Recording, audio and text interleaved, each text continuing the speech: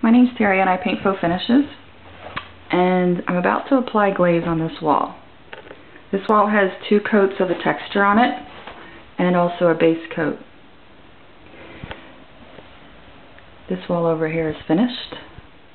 It has a glaze on top, and I'm about to show how I do that.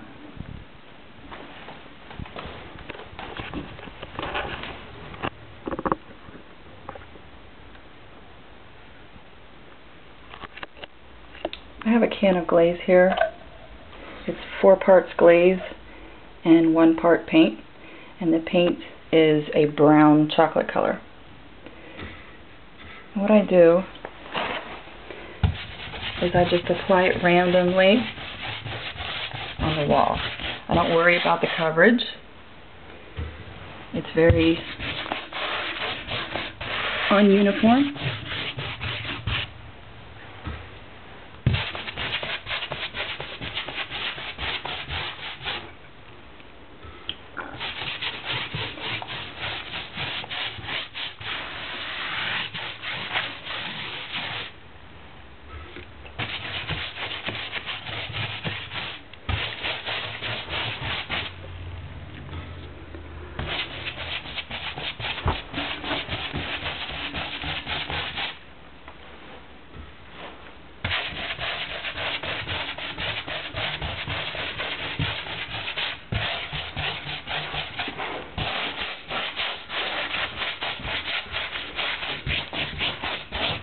This wall was base coated a sand color,